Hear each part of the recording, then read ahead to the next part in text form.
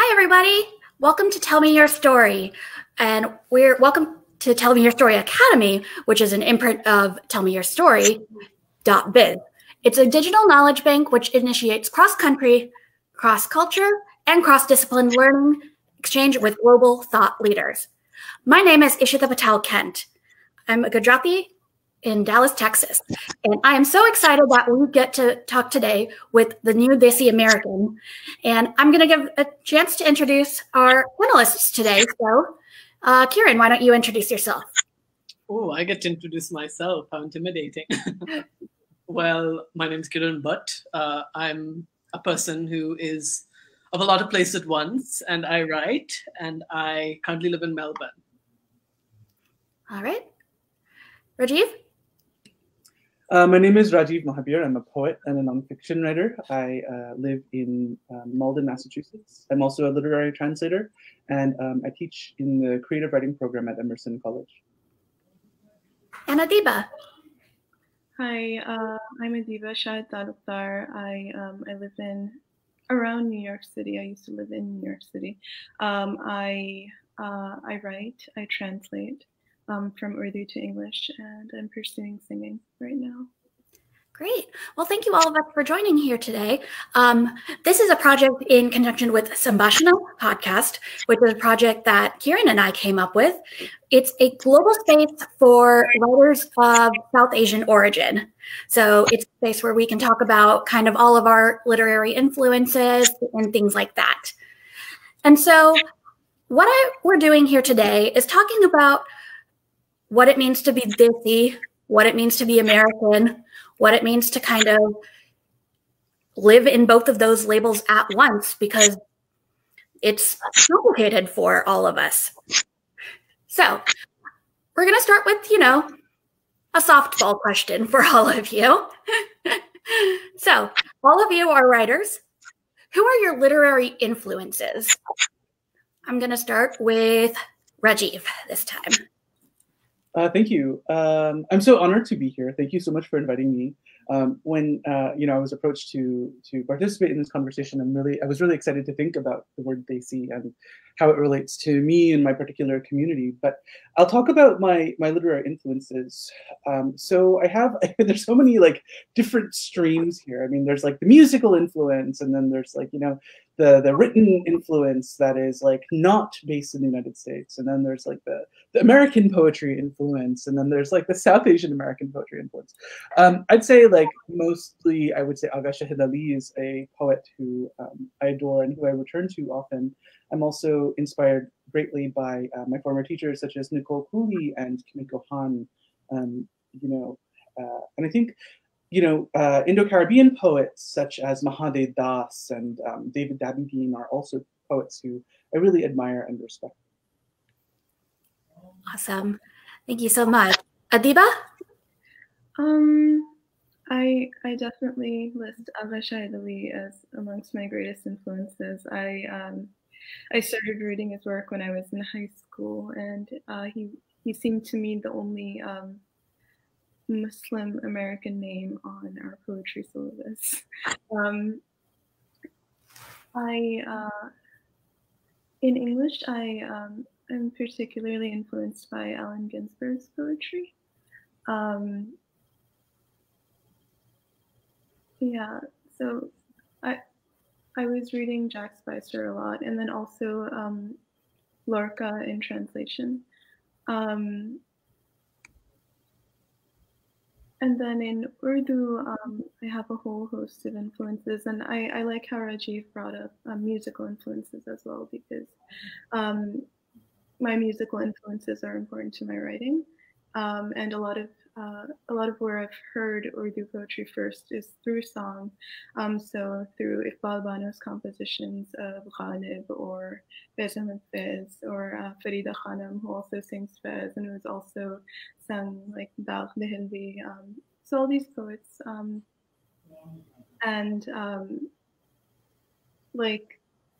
the way they're intertwined with music, all of that kind of forms my universe. That's really neat. What about you, Kiran? Well, I'm very different from the other two panelists next to me because I do write poetry on the side, but it's really like a fledgling thing. Like I'm not really a poet, and I mean I define myself more as a fiction writer, and so for me, I'm very interested in the artists of antiquity, particularly who could take an idea concept and expand it into a giant cosmos, a world of its own. So from the beginning, I was probably inspired by tales of the Mahabharata, and because that's just I was like, I don't know if this speaks to the other narratives of the people here, but I would be reading much Chitragatha, and that would be how I would gain a lot of my ideas of narrative, and from that I think later over the course of life different influences came to me and made me read other things. But I think I'm a big fan of a lot of modernism. I love Joyce, I love Woolf, I love Faulkner. I love people who create like big messy worlds and then kind of discombobulate narrative and then force you to stitch it back together again. And I love a lot of the great Russian realists as well, like Tolstoy, Dostoevsky, and people again who create multiple worlds, we could say. That's really cool. So that's kind of where you come with your outside influences. Now let's talk a little bit about your internal influences. This is a panel about identity. So I kind of want to talk about what identity means to you, to each of you. So give me when you think of the word identity, what comes to your brain? Like if you had to come up with 3 words to describe your identity, what would it be? So I'll go first. For example, I would say Gujarati. I would say Catholic. I would say book lover. Okay, book lover is maybe 2 words, but you get what I mean. So what about all of you? I'll start with Aviva this time. Oh, that's so hard. So I guess I would say Pakistani American. I definitely identify. I would identify with the musician community, and then I also I don't like defining myself through disability, but I think I think being bipolar is an identity for me right now. So yeah, that would be my 3rd. What about you, Kiran? Well, again, I think for all of us, it's, we feel like we're just a giant pulse of energy, a steam of the moment. And then we have to like take that second and create something compressed out of it that we can share with other people. And I don't know really what I fully am in a lot of ways. I think I always ask the question, who am I? What am I? So as a result, I am one of these people who's a little bit of a moving target, but I definitely think there are 3 pairs of 2 words that I can say that at least have made me who I am. One is being a Kannada American, a person from the US of a Kannada background. Another is being a gay male, being LGBT, and another is being a world traveler. And I think all 3 of them have defined me, not just in a sense of like I take those identities and say like this is what I am, ! But a lot of the things, or a lot of the troubles, a lot of the struggles I've had have come from those spaces, and I've had to fight a little bit to be the person I am. And all those fights deserve their own 5 minutes of conversation. But I think that we define ourselves by what we have to fight to be. And so I would say that those are the 3 spaces that I've had to struggle to become. That was really neat. I really like that answer. What about you, Rajiv? Yeah, I think this is a very complicated question, and much of like what Kiran and Adiba have said, like it resonates with me. I like the idea of like queerness, and I think that like identify as queerness as a kind of like anti-identity, because I think about what it means to belong to be Indo-Caribbean, to have my parents be Guyanese, to have descended from the history that I am. For me, identity means some like shifting labels that change depending on where I am. So for example, in a community of South Asian people, I'll say that I'm Caribbean without having too many questions raised, or if the questions are raised and they're more nuanced sometimes than like, for a general white American audience who would be like, oh, but you look like this. So, I mean, I feel like whenever I talk about my identity, there are all of these like real little quick things that I use to kind of use it, even with religious identity, like for example, and that's something that's complicated in my family. You know, I have family that is Lutheran, Hindu, Muslim, and so it's like we run Buddhist and atheist too, like, and so we like span the gamut of like all of these different identities. So in some ways, I mean, by saying that I'm Indo-Caribbean or Guyanese is, that would be one of these kind of like broad concepts. It also like locates my positionality in like this kind of like post-colonial or like neo-colonial reality, living in the United States, now that Guyana is on the brink of oil, as well as queer, which is anti-identitarian in my kind of understanding of it. And then the last thing that I'll say in terms of how I use or think about my identity is that I'm going to leave it blank for that kind of like slippage of any kind of communication that I could actually try to indicate that will fall short of actually saying what or how I identify. That was, wow. That one actually leads very well into my next question on the list, surprisingly, which was talking about your relationship to the Southeast Asian community as you were growing up, or in Raji's case, the Indo-Caribbean community, or the different communities that you grew up in. How did your identity kind of shift as you were going between the different in-groups that you were in? And how effectively involved were your parents, your grandparents, whoever you grew up with, that relate you back to that South Asian community? How involved were they with the community around them? Let's start with Rajiv, since you were talking about it. Yeah, thank you. So yeah, I grew up in Central Florida mostly, and then when I say mostly, I was like 7 when my family moved to Florida. And I think that like where we lived, there were not many South Asians, and so my community of Indo-Caribbean people were family members, that lived in New York and Toronto, that we would visit very often.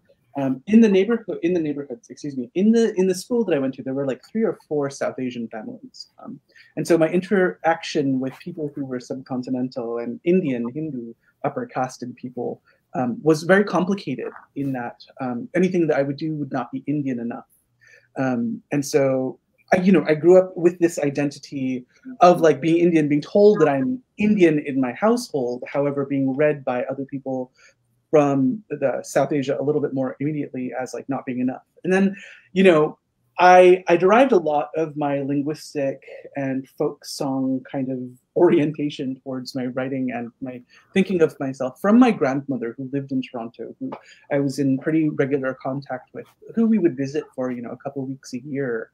My whole entire family of 5 would drive in our station wagon from Orlando to Toronto every year, making stops in New York City to visit other family members. So my sense of community has always been routed through my family.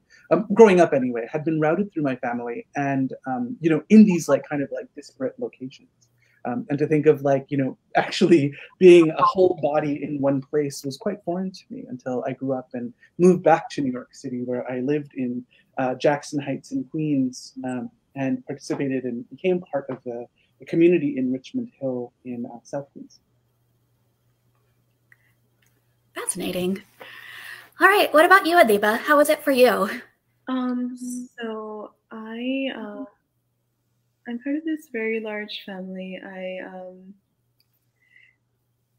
My grandparents and their siblings came to America, like, I don't even know what decade they came in, but then everyone just kept coming here from Pakistan. And so basically what we have in New York right now is my mom and her 10 siblings and all their kids, and then my grandfather's siblings and their whole tribe, and then my grandmother's siblings and their whole family. So we're just a lot of people, and it was a blessing because I got to see them every weekend, and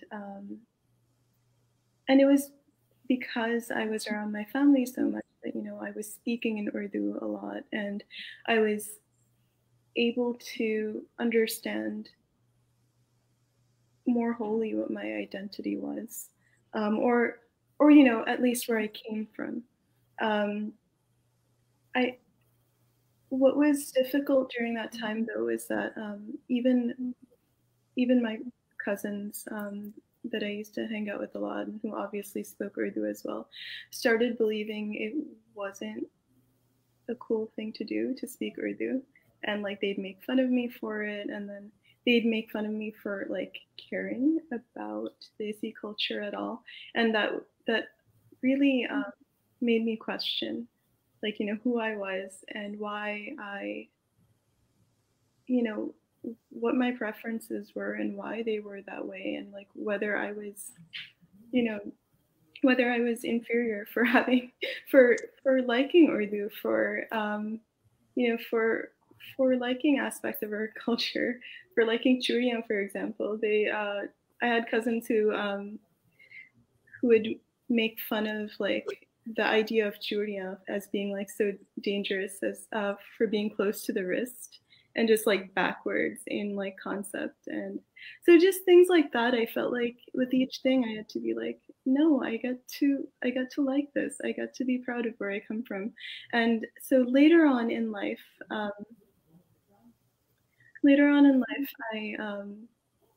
really shed that a lot.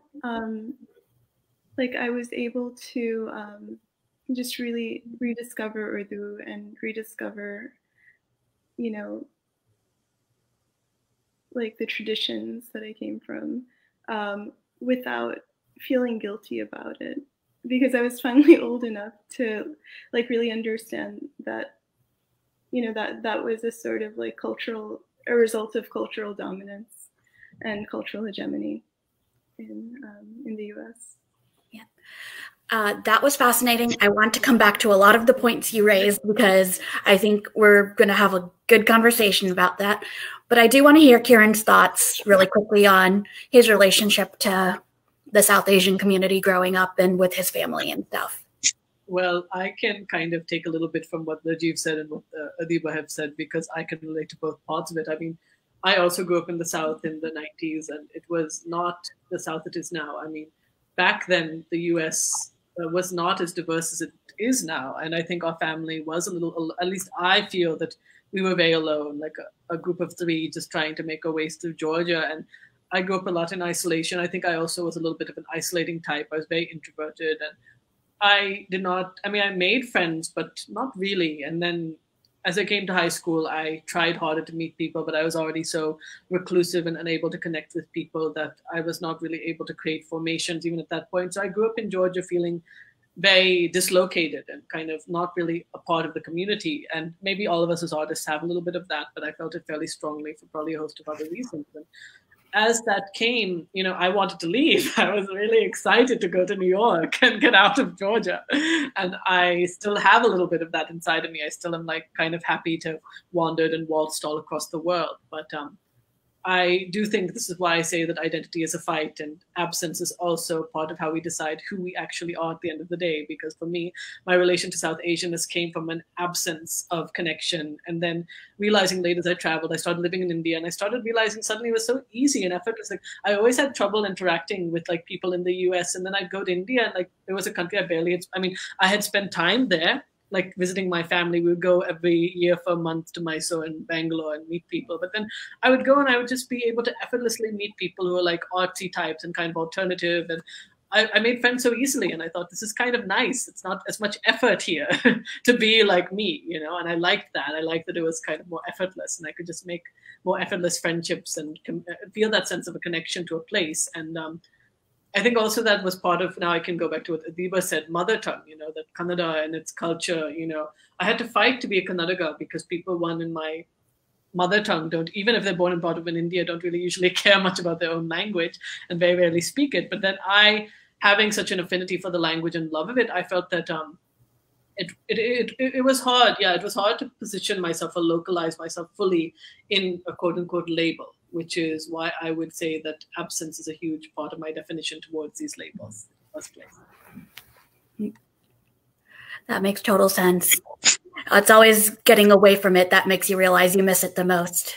So what I want to talk about next is a little bit riffing off of what Adiba said, and that is that many Indian Americans feel the need to almost reject their heritage and get away from it completely and kind of Americanize themselves completely. And you got this stereotype of being, you know, the ABCD of American born, confused, Desi. Why do you think that has become such a thing? Who wants to take that one? I think it's because of internalized racism. I think that's the easy answer. I think it's because we're, you know, because those aspects of us are rejected, that we start rejecting them ourselves. Yeah, I would definitely agree with what you say, Adiba. I think, at least from what I can relate, I actually hated being an Indian person growing up in the US. I actually, like when I would form my ideas of sexuality, I thought, oh, I only want to be with a white boy someday, or oh, I need to only partake in certain elements. I was very rejecting of my identity in a weird way as well, because I was also not. Like, I mean, there are certain elements of myself that just had to be South Asian because of what I am, but I could not handle the fact that I was this person that was always stared at, it was always seen as different, and I kind of hated the fact that I had to be different and that people always mocked me as different. But then when I grew up and I started traveling more, I realized, no, difference is not the worst thing, and I'm going to be different in other ways. Like I also have the Westerner inside of me that then comes in with other people relate, you know, to things. But I think, yeah, a lot of South Asians, it's hard. It's hard to be fundamentally at your core different and having to be born and brought up in a society that does not cater to people like you, and having to live with that difference and having to deal with that difference and be defined by that difference on a daily struggle. Yeah, for sure. Rajiv?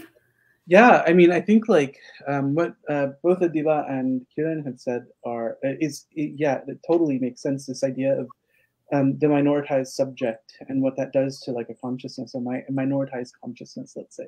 What does it mean then to not be able to hide or to blend in? I mean, I feel like growing up in the 80s and 90s, there was so much pressure to conform. You know, when you moved to the United States, like the idea was to assimilate as quickly as possible and to like, you know, lose any accent that, you know, our family had at all. And so, you know, there's a different pressure pot with kind of like a Caribbean Indian identity as well when it comes to Indianness, as like, you know, the markers of Indianness being read in the colonized and post-colonial space of the Caribbean as backward and not as refined as kind of like the colonial masters who had education and they had the money, and, you know, with all of that came the ability to migrate. And the people who assimilated in my father's generation, excuse me, were people who gained, you know, a certain amount of access. And so even to get education, people had to change their names, you know, in order to be allowed entry into schools run by missionaries, by white American, Canadian, British missionaries. And so, I mean, I think it makes sense that that generation growing up listening to Pat Boone instead of learning their Bhojpuri folk songs, then had a generation, or could have had a generation of people who wanted to kind of like, you know, distance themselves even more culturally. And I think like part of that is inherited, and the kind of like need to understand that kind of hegemonic pressure that was, you know, a lot of folks are forced into is something that like I grew up in that matrix of. I think though, you know, there's also pressure to conform to be the right kind of South Asian, which a lot of people in my community go against. And so, you know, there's like a visceral reaction to the word Desi as a kind of way of locating like a South Asian self too. So it's like on many fronts, the kind of like, well, what do we do? You know, my own kind of assimilation, my own kind of way of assimilating was, well, since I stand out, I might as well do my best to learn Hindi so that I can, you know, also feign a kind of South Asian identity that's easily read in a place like Florida. That makes perfect sense. That makes total sense. So we've talked a little bit about kind of how you've dealt with your identity and dealt with your Desiness. And we talked about the stereotype of being an ABCD.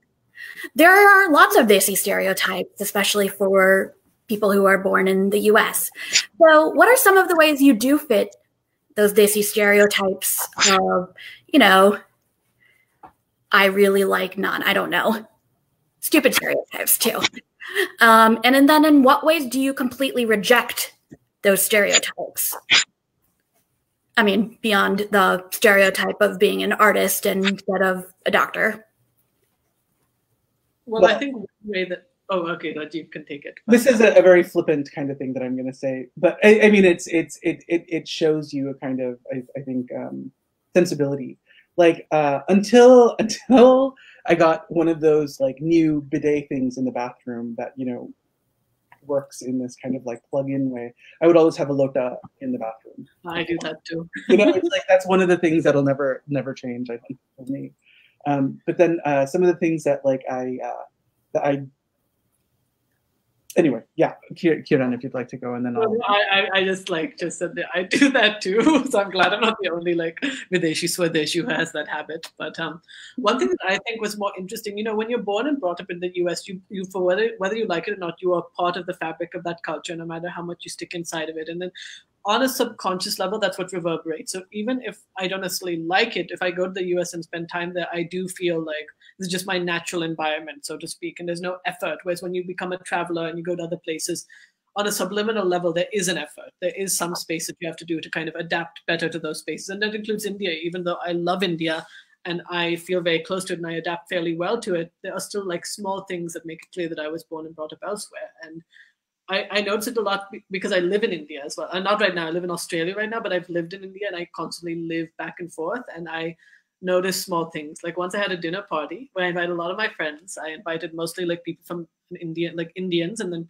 a handful of people who are like white American, Indian background, but from other countries, etc. And we were having a dinner party. So I was being like a good Kannadiga, like I was like, I made like 5 or 6 different things. I made mung dal. I made like, what did I make? I made like paisam and all these different things. And I was really excited to show off. And so then all my friends came, we were having fun. And then I go to my like my cooking area and I start taking the ladle and I start like taking it and serving. And the friends start looking at me and they're like, what are you? Are you like a village grandmother?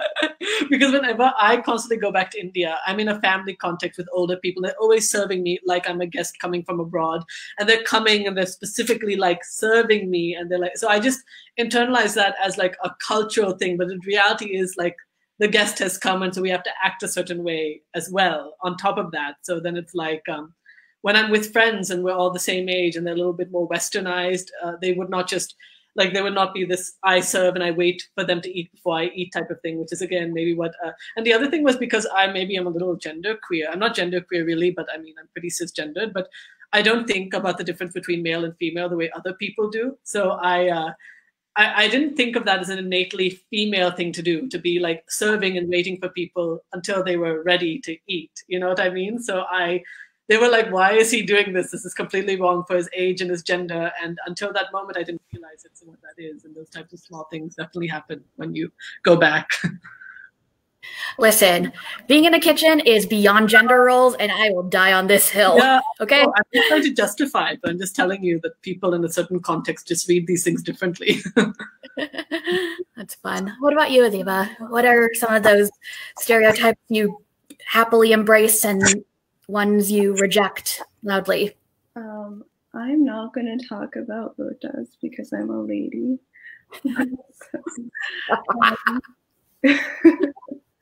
Yeah, I don't think about those things.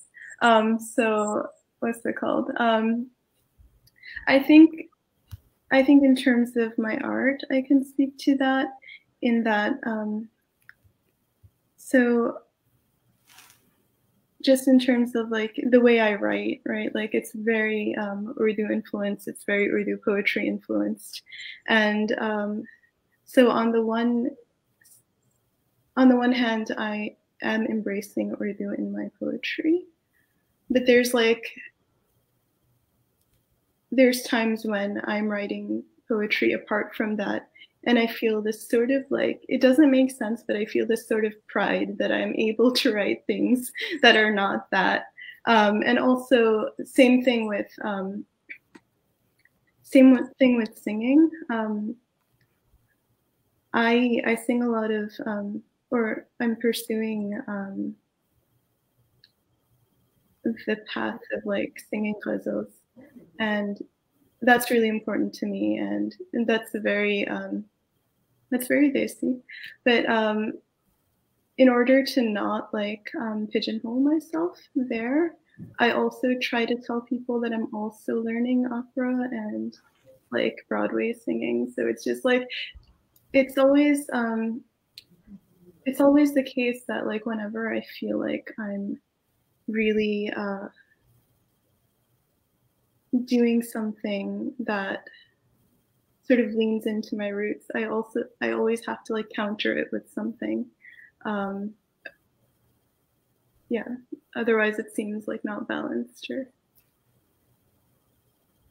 yeah, that makes sense. Well, going off of that, do you feel a lot of kind of outside pressure to put your experiences as a Desi person or your heritage into your work, like when you're writing or singing or doing things? And I mean, that goes to all of you. How does that work for you? Do you want to be known as a Desi artist, or do you want to be known as just someone who happens to be Desi writing?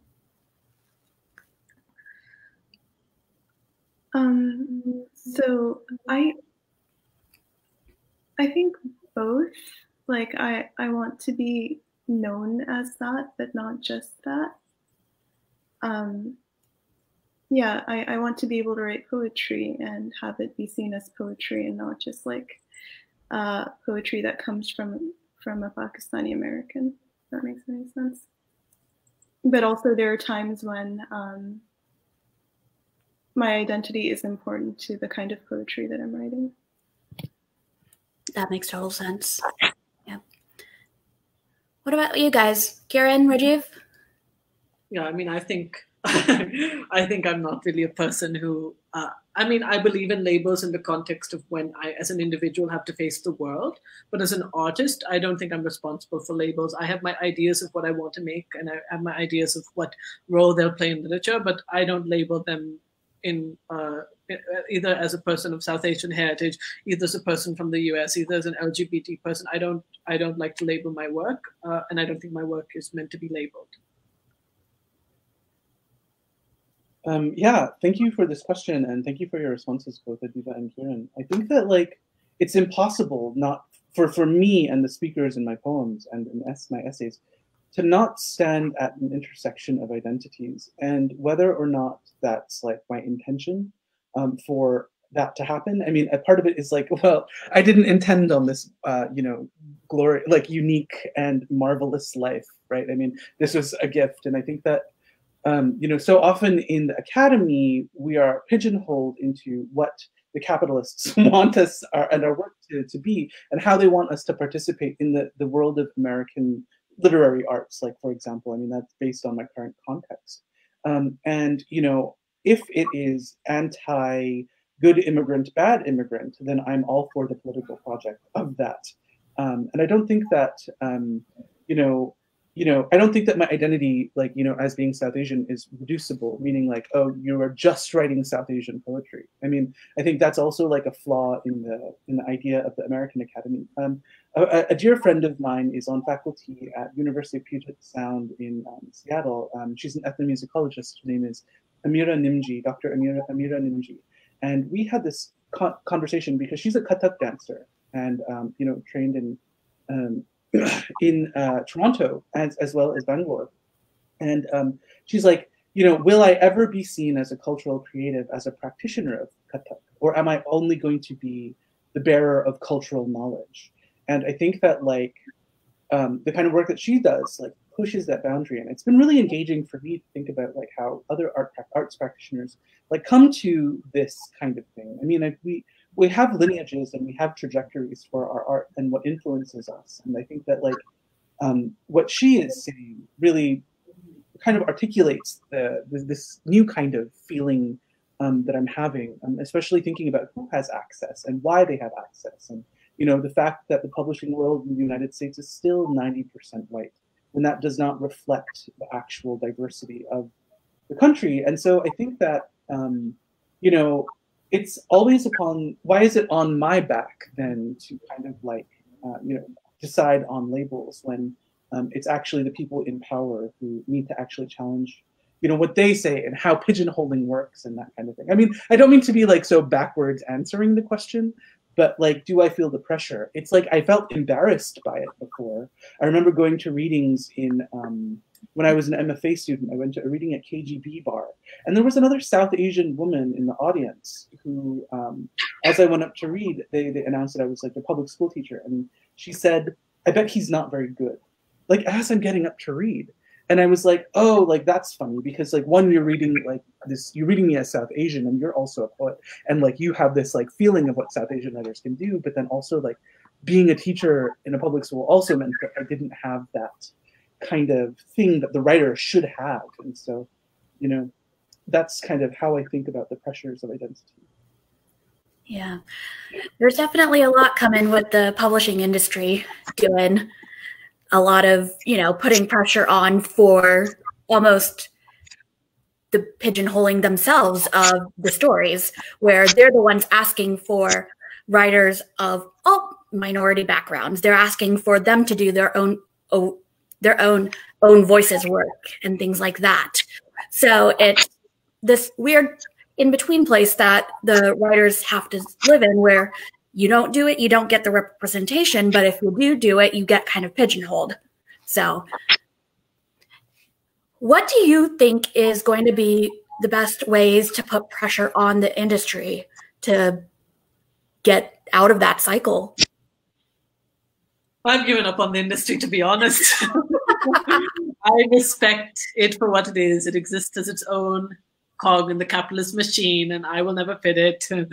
I will just have to create my own publishing endeavors and hope for the best, because I mean, unless you want to write a very specific thing that they want, I mean, I'm not trying to say that people who aren't talented get published. A lot of people who get talented are very published, but it has so much to do with how much their work aligns with what is saleable and what the industry wants. And it's not changing overnight, and it probably won't change in the course of my literary career. So, and I don't have the patience for it. I mean, one thing that we also realize is once you leave the US, how unimportant a lot of these things are. Like, just a small thing. Like I was in a class and, someone asked about my day, and I just started like, I had a good day because I had some acceptance from some literary journals and some pretty big ones. So I was like, oh, I got accepted by XYZ. And none of them, and they're publishing students, but in Australia, and none of them knew the names. They didn't understand it. And they're like relatively big magazines in the US, but no one in Australia even can, like it's like, I don't know, like, it's a world, and it's important to some extent, but you have to ultimately just speak and create work and write and do your best to try to do what you believe you're meant to do, regardless of how the outside world validates you, and that includes the publishing world. So we've got Kiran on the anti-publishing world side. Got it. Rajiv, Adiba, what are your thoughts on reforming publishing or walking away from it? Well, I think we're in the middle of a kind of uprising, and definitely in the poetry world, and I'm excited for that. Part of my answer to this is to then, also become an editor myself. And so, like, I edit the translations in a translation section in Waxwing Journal, and part of that, the publication is quite fabulous. Started by some really wonderful and dear people. Aaron Stalcup, Justin Vigos, Louis Bojan, and W. Todd Kaneko, these who started this journal that is really into the fabric of that kind of literary publishing. Diversity is front and center, and it's not just lip service. And I think that that's one of the ways that I see my work, doing that. Another way that I see this happening for me personally is my insistence. Like, I will keep on writing and I will keep on publishing in the United States. Part of that is about a platform for other Indo-Caribbean people publishing in the United States, because, who am I looking to that was published in the United States? There's not very many of us. And I think that, if we can, form these constellations of, what success can and can't look like, and really troubling that kind of issue about, oh, well, this is not this doesn't fit very neatly into this. I think part of that also is the conversation of the press that you're involved with and how that works. Oh no, can you hear me? Yes. Yeah, we hear you. Okay, because like all of a sudden my video went away, and so like I've been lucky in this in this whole industry to be with some presses who have really championed my work, like Four-Way Books, like Tupelo Press, like Kaya Press, and I think that that feels good, and so I'm not willing to just kind of throw away the whole publishing game, because I think it's also that weird kind of game when my real work is actually writing the poems. I don't know if you all have been following or were following over, was that summer? Oh my goodness. What's time these days? But the hashtag publishing paid me on Twitter, where you see like, even when people of color get published in these big kind of places, they are paid pennies to the dollars that white folks, white women, white men, white queers are paid, where you see people with debut novels for upwards of $75,000, where an Asian American well-respected novelist got $6,000 for his debut novel, which beat the pants off of some of those other, like in my opinion, American dirt, cough. Well, and then and then the whole issue of representation, who gets to say what. So I think it's like it takes the tenacity and it takes the insistence, and that's I mean, and I think like I'm fairly committed to that. Yeah. And Adiba? So I think part of it is just continuing to write and I feel like as long as I don't pigeonhole myself, I can continue the work of not allowing others to pigeonhole me. And then the other thing is I really think supporting like my colleagues when they have work out is really important for me, because that way I'm like in my response to their work, I'm approaching it a certain way, and therefore like if I approach it in a way that doesn't pigeonhole them, that like that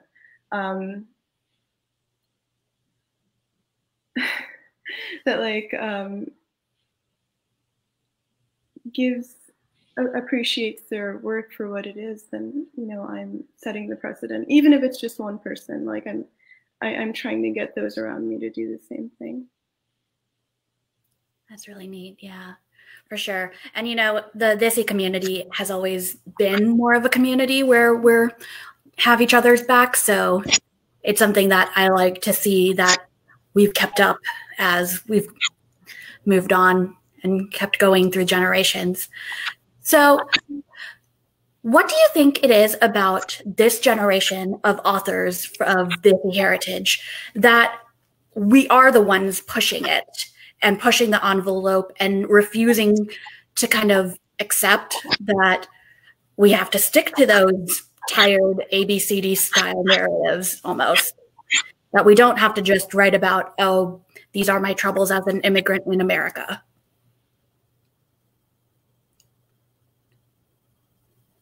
So thank you for this question, and this is something that I've been thinking about a lot personally, actually.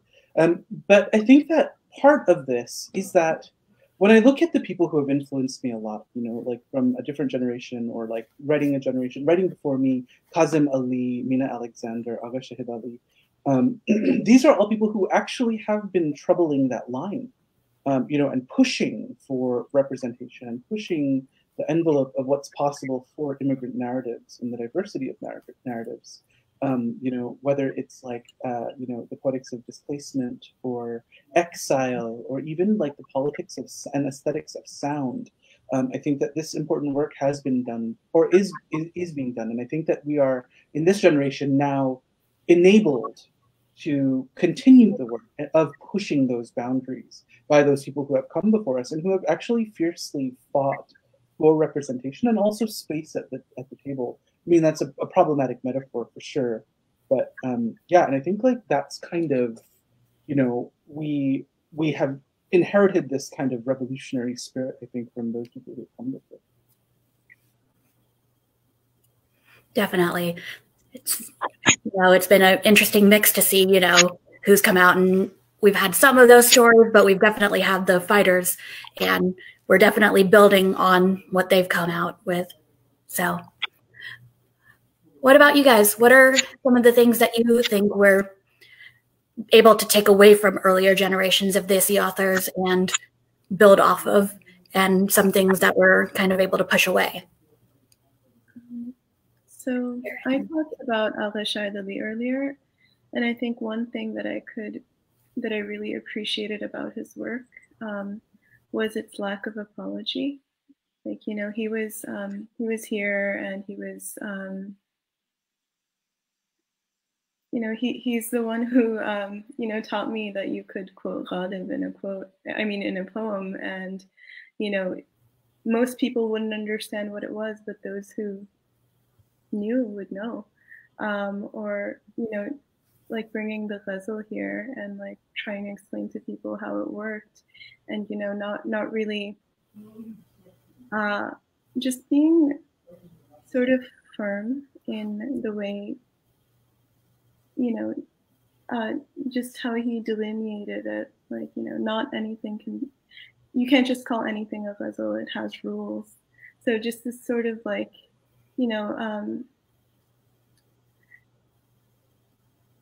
this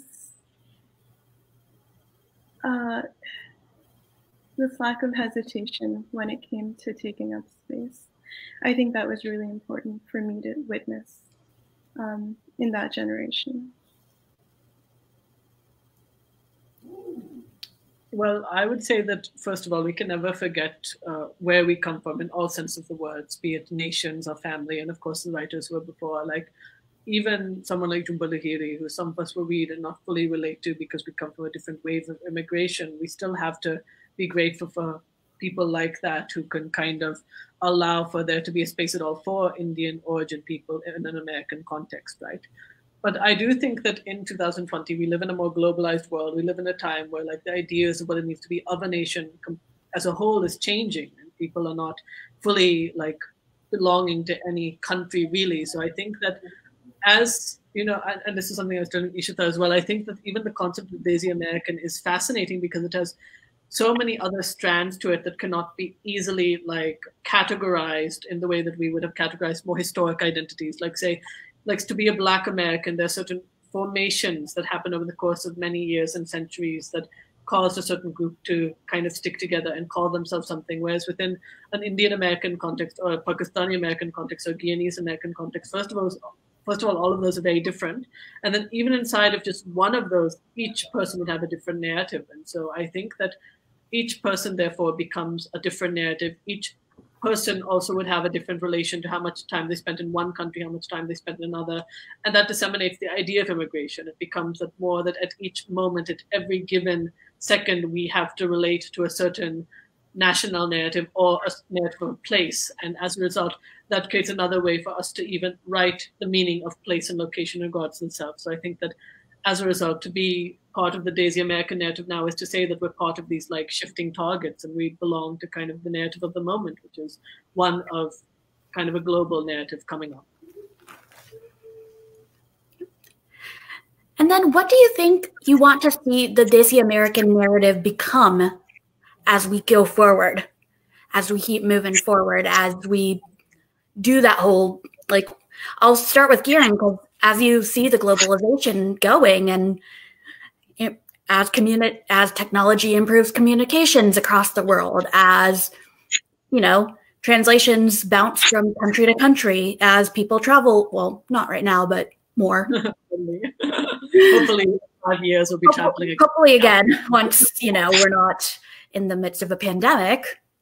Yeah, I hope so. I really hope so. But anyways, I think that, yeah, that's absolutely, I don't want to hope for anything because I think that, we cannot historicize the moment because we will try to say like, because again, as the quote unquote Desi American narrative is now forming, there'll be this pressure to kind of like historicize it in the way that we historicize other narratives. But we're in the moment and we live in response to the moment, right? So we do not really know how in 50 years people are going to talk about us at all. So I think the better thing is just not to give a narrative, just to respect that we're all like part of a moment where narrative itself is changing, and that we are becoming, like, for example, as virtual reality improves, we'll start like, you know, zooming into worlds that recreate like real physical places into an immediate environment, that as like we become like more crisscrossed in our travels, we'll be living in multiple places at once. Like the idea of what and how we will relate to land is going to change in the next 50 years in the first place. So I would just want to encourage any person who wants to use this rubric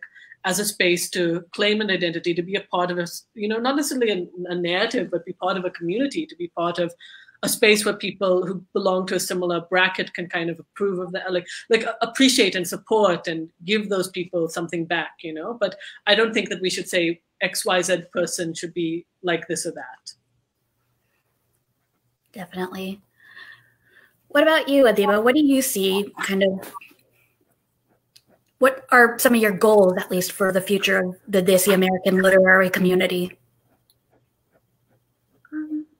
Well, yes, we were talking about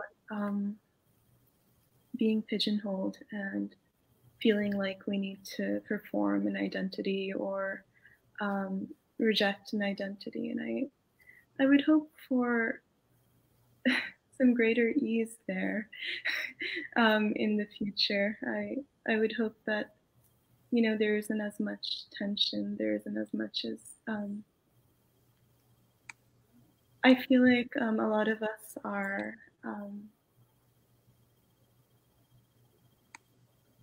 at least me. I'm a daughter of immigrants, but I'm also an immigrant myself. I came to New York when I was 2 months old, so we're relatively new here, and so I would hope that as time passes, like, you know, future generations start feeling a greater sense of home, you know, both in like their approach to like America and the American literary scene, but also in like America and the American literary scene approach to them. Yeah, that's just what I hope for. That's neat. Yeah, for sure. Pigeonholing. Yeah, it's great. And if I can jump in and like kind of build on what Adiba said, because that really resonates with me. I'm disappearing. Oh no! Yes. Can you hear me now? Oh. Great. Well, basically, I'm hoping for like, you know, the potential for this to have political dimension as well, for it to be anti-Hindutva, you know, anti-collapsing the diversity of Desi communities, you know, with space made for Dalit voices as well, you know, and I'm hoping that it's also the Desi American poetic can also be aware of our own complicity in settler colonial violence. And anti-Black racism, and that, you know, we ally ourselves in the literary world and in the world more broadly speaking in the trenches with Black activists who are fighting for their survival right now against this kind of tyrannical government, and that's kind of like the hope that I have for, you know, the next what's going to come, you know, as, you know, we have these immigrant and recent immigrant voices. You know, that are now making homes for ourselves in the States, that already has a kind of racialized makeup, that we are able to mobilize our identities in these ways to form alliances, become accomplices. Wow. That's awesome. And yeah, I definitely agree. I would love to see that kind of collaboration with other communities of color. So as a kind of final thought process and wrap up here, this entire talk is called The New Desi American. And the word Desi, it's, you know, somebody of South Asian origin, Bengali, Pakistani, Indian, somebody who identifies with this as home. What is your relationship to viewing India as home, or Pakistan, and how does that affect who you are?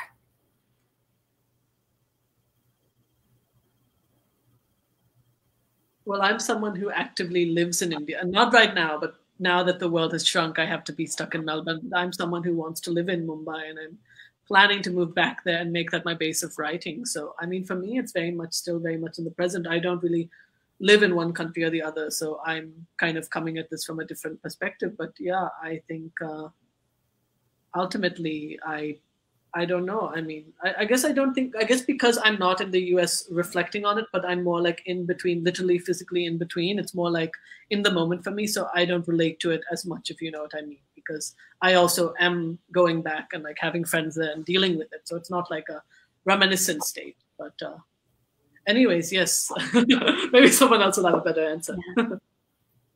So I was discussing the concept of home a while ago with friends, and I thought about home as existing in memory. And for me, with Pakistan, the only relationship I really have with it is memories of it. And so, yeah, it's interesting because present day Pakistan,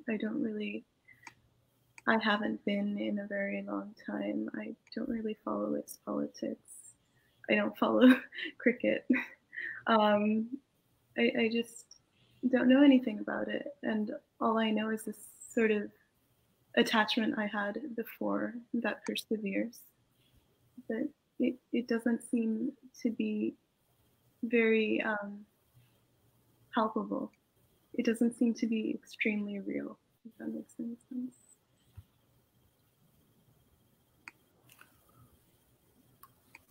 Yeah, for me, I think India is someplace that I've lived a couple of years. You know, I don't have an active situation there, you know, in South Asia, like an active familial situation. And I do have very dear friends who, you know, are very close to me. And it's been a while since I've been back. But India has always in my family lived in kind of our creation story of where we're from in a way that was mythological. And I think that like my relationship to India will be that, you know, the land of the ancestors. And I think that like going back always fulfills some kind of spiritual thing for me in that it is connection to the once upon a time that I grew up knowing. That's really neat. Well, let's see. If anybody in the audience that's watching has any questions, we can ask them at this time. I'd love to hear, we'd all love to hear from you. So while we're waiting for that, any final thoughts from anyone on Desi-ness, Americanness, writing, words of wisdom?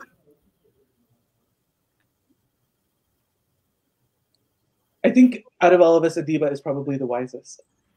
I don't even. So, unfortunately, I wish I could be more alive than I am right now. Oh, don't say that. You're alive enough. As long as you're breathing in and out, you are living enough. Exactly. See, fire.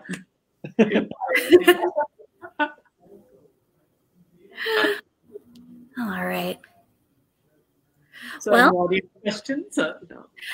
I'm out of questions. So let me ask all of you one last thing, though. Where can people find you and follow your work on Twitter, Instagram, email lists, whatever? Should we put it in the chat, or? You can say it out loud, and then we'll make sure to get it in the. My Twitter handle is embarrassing, but it's at Adeebaloo, Adeebaloo. It's a nickname that my aunts and uncles gave me when I was 3. Okay, but that's like the most Desi thing ever. Doesn't everybody have their own like aunt and uncle nickname? Yeah, but then their sister doesn't turn it into their Twitter handle. Fair enough. Rajiv, where can people find you on the internet? Yeah, I'm on all of the social medias. I don't even know what that means anymore. But basically, like Twitter, Instagram, and Facebook, at Rajiv Mohabir, and also RajivMohabir.com. You can find my website. Kiran? Well, yeah, if you put in Kiran Bhat, you will find me pretty much I mean, I don't know, there could be some other one, but anyway, if you just search that somewhere on these social media handles, you at least have seen my face. So I think it should be fairly easy to find me if you're interested in finding me. So there it is. Very good. And thank you again to Tell Me Your Story for hosting us tonight for the new Desi American. We really appreciate it. Thank you guys all for coming and watching us, and we hope you have a wonderful evening, morning, afternoon, wherever you are. Bye-bye. Have a good day, everyone, or good night for most of you, because I am at 1:30 in the day. Thank you all so much for this wonderful talk, and thank you for those of you who are watching and listening. Thank you for having us. We appreciate it.